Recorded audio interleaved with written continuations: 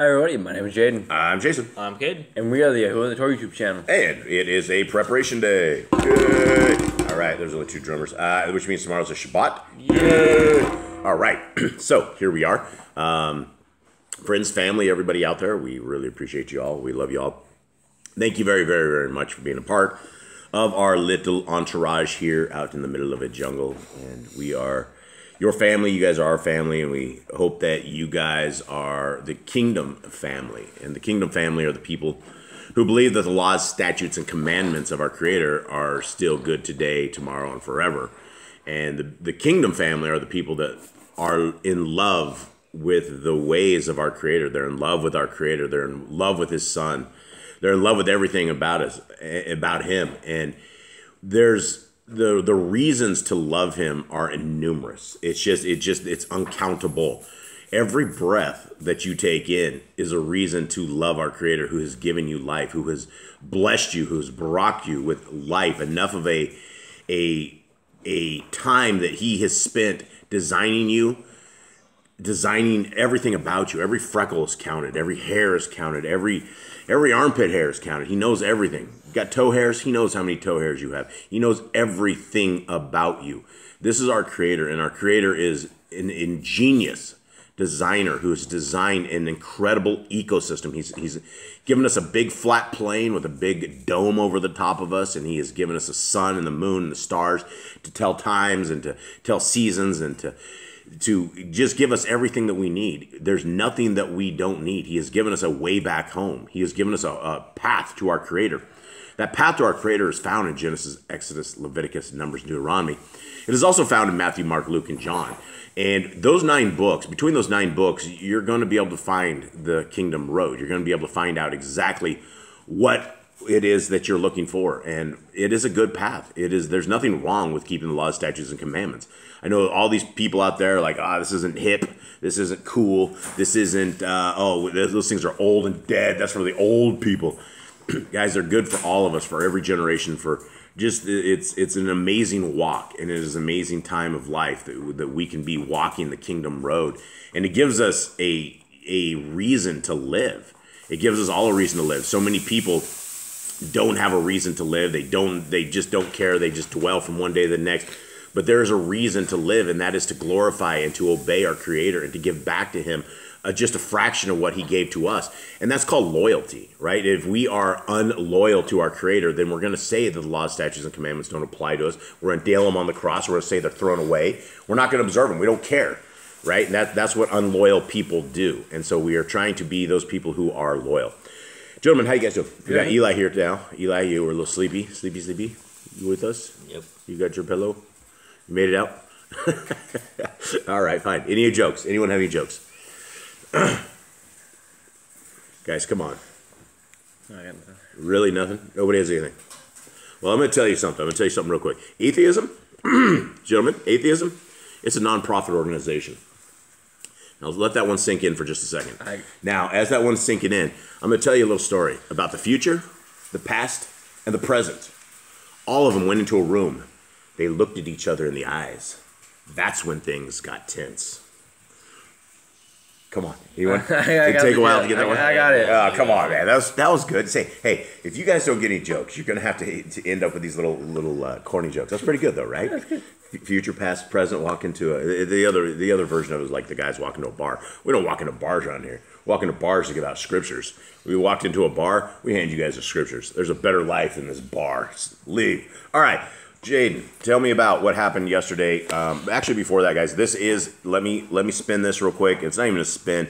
I believe this is the greatest English translation of scriptures you will ever possibly find. It is not, there's been so much love, so much time, so much compassion, so much hope brought into this. It is available right now. And not only are you buying the greatest English translation of scriptures that has ever been produced, you are helping get scriptures in for prisoners. That is the biggest thing that we are doing. The entire reason that we are doing a book version of this is because we could not find people that we trusted to give this manuscript to. We never went into this to actually put a book out. We were always given free PDFs. Everything we had was free. There were so many requests and so many people wanted to book. There was just nobody that we would trust after seeing what the Hallelujah Scriptures did with their corruption and their evilness, and that the evil they did when they ended up with this, we couldn't allow this to be out there. And so this is what we did: is 100% of all profits go into the prisoners. 100%. Nobody's paid. There's nothing. There's no storage fees. There's no website fees. We cover everything ourselves internally. Everything that comes in there. It goes to the prisoners. And so if you do not want, or if you cannot afford a scriptures, that is not a problem at all. This is revision 5. This is the same revision that we are reading out of. This is Yah's scriptures, single column. The same revision that went to the book is right here in this PDF. So they're all available right here on the downloads. We get hundreds and hundreds of downloads a month. Guys, this is a very, very popular download. It's not going to do you any good just downloading this, right? Unless you open this up and you look at this and you read this. This is not... It doesn't matter that it is the greatest English translation ever. It matters that if you could take any translation and you could find the Kingdom Road. You could find our Creator. Most people won't, but this is a very good translation because all the pagan names and titles are gone. The name of our Creator and His Son have been restored in Paleo Hebrew, and it is an amazing, amazing version of it. And this is it right here. This is what you're seeing right here. All right, and so before you recap this, let's talk about the last verse of the last one. They just, the Gideon and his crew, right? They captured 2 princes, Midian, Oreb, and Zeeb, and slew Oreb at the rock of Oreb, and Zeeb they slew at the winepress of Zeeb, while they pursued Midian, and they brought the heads of Oreb and Zeeb to Gideon beyond the Ardim. Now, catch us up with what happened prior to that point, Jade. Gideon told him that he wanted him to go for the people. He wanted him to go lead the people into battle, and Gideon was scared. He didn't know what to do.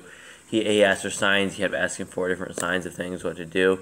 And he told them, he goes, okay, make a fleece, dry, but all the grass damp around it. And then he did that. And then actually he goes, okay, one more thing. Make sure make sure the fleece is wet and the grass is dry. And he did that, and then he did it, and then he went and made the army smaller. Kept getting people, but kept testing them and making the army smaller because he wanted them to show how great his power was. Didn't want them to think they were the ones freeing themselves. They did that.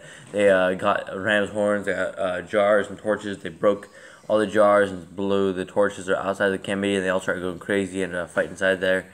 And they started chasing down the kings and the princes and got them. And that's pretty much it. Okay, all right. Thank you very, very much for that. Anyone have anything else to add to this, gentlemen? No. Gentlemen and dogs. Okay, here we go. And the men of Ephraim said to him, "What is this you have done to us by not calling us when you went to fight with Midian?" And they contended with him sharply. And he said to them, "What have I done as compared with you? Are the gleanings of Ephraim not better than the grape harvest of Abiezer?"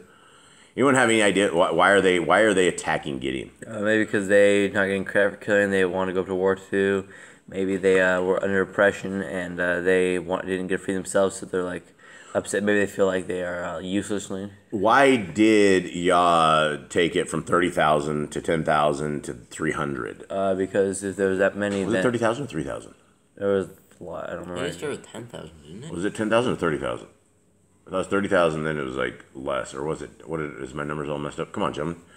Your synapses are still working well, right? Hello, anyone? No, not really. Oh man, 3 slaps. Okay, now let's talk about this though. So because Yah said that he didn't want them to become arrogant and think that they were freeing themselves because that many people, it would be easy to rope. So we still wanted less people, so that they didn't think they could do it themselves. So this is the effect right here of the less people, right? The people are mad, right? They didn't get the number one. They probably didn't get the booty, right? They did not get the bounty that came in from their attacks on this whole thing, and they didn't get the what is it? The notoriety, right? The just like, whoa, this guy's a warrior. Okay. 3. Elohim has given into your hands the princes of Midian, Oreb, and Zeeb. And what was I to do as compared with you? And when he had said that, their rage toward him subsided. And Gideon and 300 men who were with him came to the Ardim, passing over, weary yet pursuing. And he said to the men of Sukkot, "Please give loaves of bread to the people who follow me, for they are weary, and I am pursuing Zebah and Zalma, sovereigns of Midian." Now, do we know anything about the people of Sukkot? I mean, these are Yah's people, right? I mean, these aren't foreigners, right? know if it talks about them much. I'm pretty sure we went over in Joshua. I don't remember which. I think it's the people of Yah. I think these are people who are supposed to be Yah's people. I don't know which tribe this was exactly. I'm sure we can figure this out. But 6. But the leaders of Sukkot said, "Are the hands of Zebah and Zalmunna now in your hand, that we should give bread to your army?" And Gideon said, "Because of this, when Yahuwah has given Zebah and Zalma into my hand, I shall tear your flesh with the thorns of the wilderness and with briars." Exclamation point on the briars. Now, we all live out in the jungles, and is there things out here that will tear your flesh? Yeah. Yeah, like, dude, I just tore my flesh yesterday just trying to, like, move part of our dog swimming pool, right? I just reached down in the grass, and there's these little itty-bitty tiny briars. There's spikes everywhere. You will die out here from these spikes. If you attempt to do things out here without gloves on, you're a psychopath. Yeah, you don't want to be doing that. The briars are wild. I suppose we can blame Adam for this, but continuing on. 8.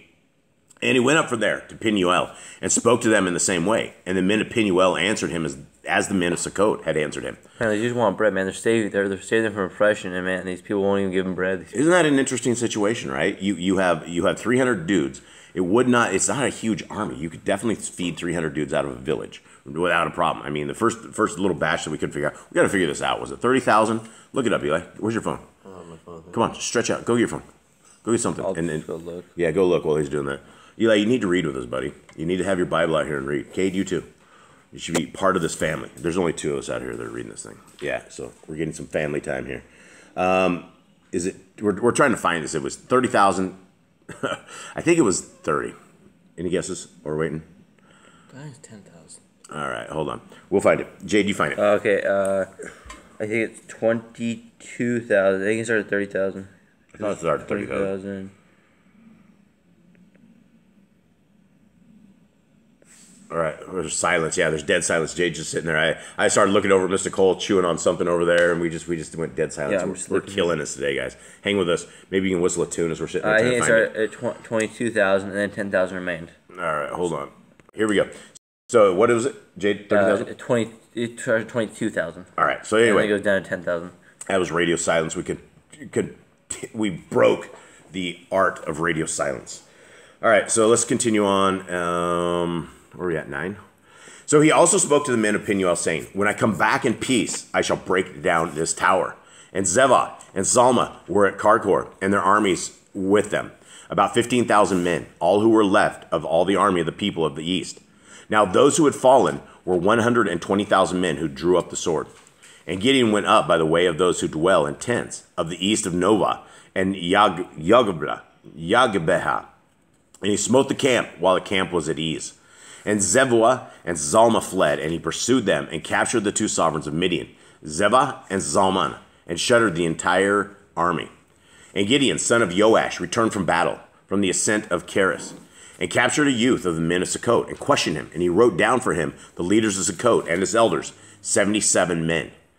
And he came to the men of Sukkot and said, "See, Zebah and Zalma, about whom you taunted me, saying, are the hands of Zebah and Zalma now in your hand, that we should give bread to your men who are weary?" And he took the elders of the city, and thorns of the wilderness, and briars, and with them he taught the men of Sukkot a lesson. And he broke down the tower of Penuel, and slew the men of the city. And he said to Zebah and Zalmunna, "How were the men whom you killed at Tabor?" So they answered, "They were like you. Each one looked like a son of a sovereign." And he said, "They were my brothers, the sons of my mother. As Yahuwah lives, if you had let them live, I would not slay you."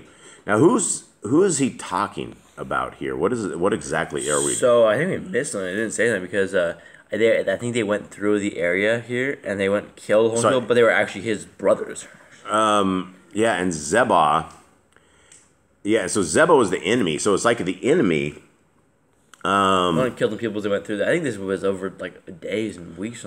Yeah, but as far as Zebah goes, about whom you taunted me. Yeah, those were the bad dudes, right? Those are the guys they were hunting, right? Zebah and Zalmunna. Yeah. And then he says, they answered, they were like you. Each one looked like the son of a sovereign. And so I think he was talking to them. And he said, "They were my brothers, the sons of my mother. As Yahuwah lives, if you had let them live, I would not slay you." And he said to Yether, his firstborn, "Rise, slay them. But the youth would not draw his sword, for he was afraid, because he was still a youth. So these are the dudes he was chasing, right? This is the very end of the time, and he's talking to this guy, and he's saying, and, he asked him, what did those people you slayed look like? And they're like, they look like you, the sons of the sovereign. And he's he like, said they were his brothers. I think they were actually his brothers. Yeah, they're brothers, or like they're all. I mean, they're supposed to be part of Israel. Everybody's supposed to be brothers and sisters. Okay. So he wants the kid to write. How old do you guys think this kid was? Anyone? I don't know. Probably younger than a teenager, I think. Younger than a teenager? I'd say 10 to 15. Because they considered like adulthood around like 15, so I'm thinking like younger than that. Now, I know that 2 of the 3 of you, if I told somebody, if we were in battle, if I told you guys to go slay the guy, that I know that you guys would do this. What do you think? I mean, what do you? This kid is going to be put on the spot. Right, there's going to be all of these people here. Why did Gideon want his kid to go kill this dude? I think empowering, showing him power that they were in power. Probably, it would bring out, everybody would see that the kid was willing to do this. It would have been something different, but the kid didn't want to do this. Is that bad for the kid? No, not. I mean, it looks bad in Gideon's eyes, probably. Yeah, Gideon probably took the kid home and was probably not very happy with him that he did this. But at the same time, there is a huge event that's about to pop off here. 20. Actually, 21. And Zebach and Zalma said, rise yourself and fall on us, for as a man is, so is his might. So Gideon arose and slew Zebah and Zalma and took the crescent ornaments which were on their camels' necks. Okay, so what do you think that Gideon thought about when those guys were taunting him about his kid and telling him, you do it yourself? It's probably a little bit embarrassing because the kid didn't obey him in front of that. Right. And like it was time to like do his job. These guys are Gideon's mercs at this point. They should probably be a little more respectful. What do you guys make about the crescent ornaments that were on the camels' necks? I don't know. These guys all blinged up, like some road hogs or something. Yeah, what's going on with the camels? I don't know. Every enemy's always had like crazy things. Like the Egyptians had like some crazy. They blinged out. They blinged out their camels. I guess so, man. They give the camels like jewelry. Give them earrings. They would pop some earrings in those things and put some bling on the big gold chain. Okay, let's continue on.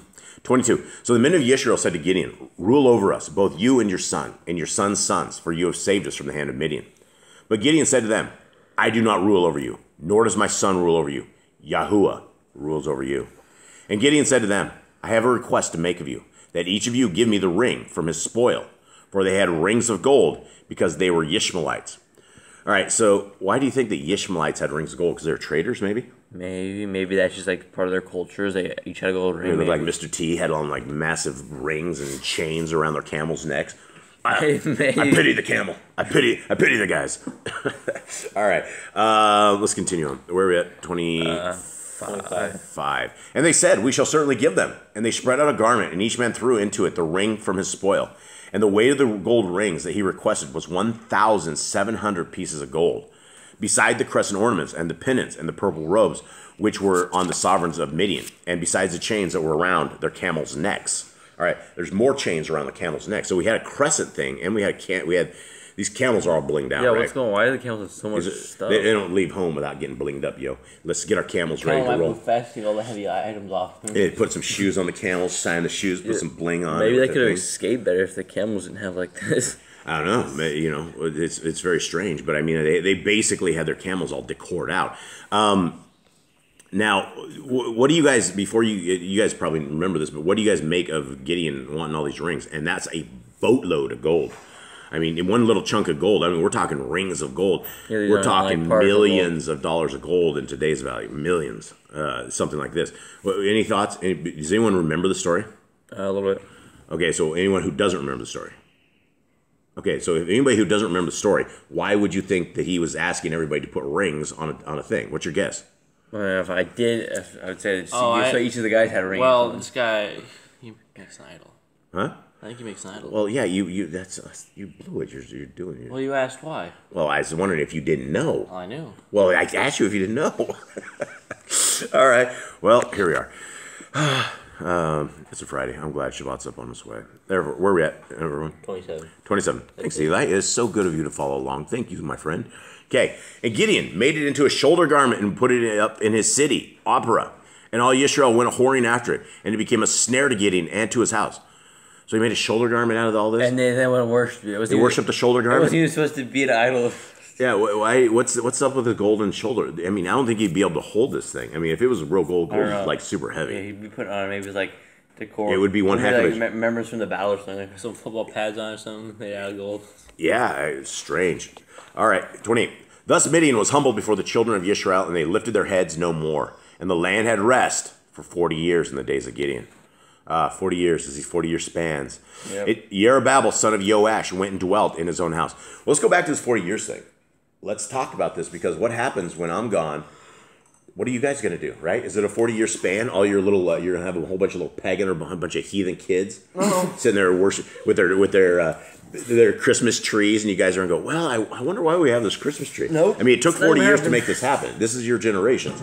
I mean, essentially, you guys should make it another 40 years. I'll be long gone in that span. But what's going to happen? Are you guys going to do the same thing? Look at these people. No. What are you guys going to do? Seriously. We're going to keep reading Torah and know that Torah. I mean, when are you going to start teaching your kids Torah? From the time that they're born. From the time they can read, right? From the time they can even read, from the time they can listen, from the time they can hear. I mean, it's 3 years old. I mean, this is Eli. Are you going to become a little heathen? You have little heathen kids, little pagans. You get on your, create a Nasheroth pole or something when I'm dead. Nope. Seems like 40 years is all we have before everyone forgets this. Let's not forget that it's 40 years that these guys keep messing up, because Eli, where am I at, buddy? You're on 29. Oh, so... Or, yeah, 28. Oh, well, I was going to say, it's really good to have you carry on. No, you are on 29. Oh, I'll continue on. It's good to have you watching with me here, buddy. Okay, 29. And Jerubbaal, son of Joash, went and dwelt in his own house. And Gideon had 70 sons that were his own offspring, for he had many wives.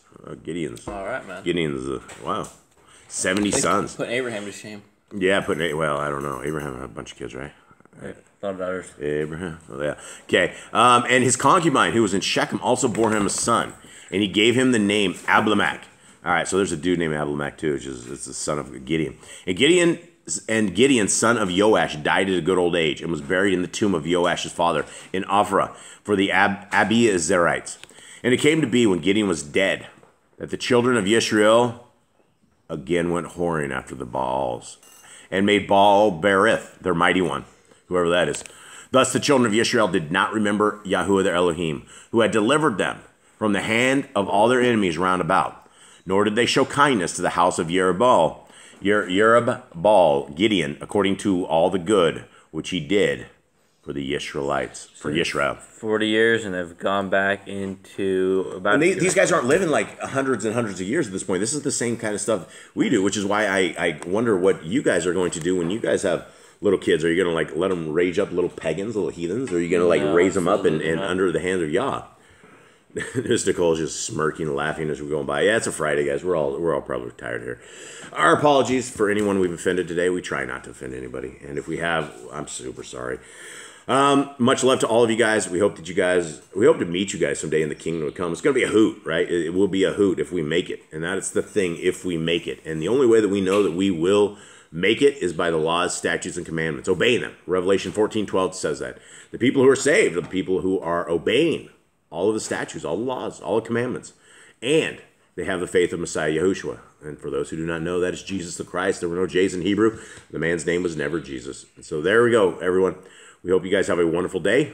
We hope you guys have a wonderful Shabbat. We hope that tomorrow you're keeping Shabbat. Sunset today is when it begins. Much love to everybody. All right. Shalom.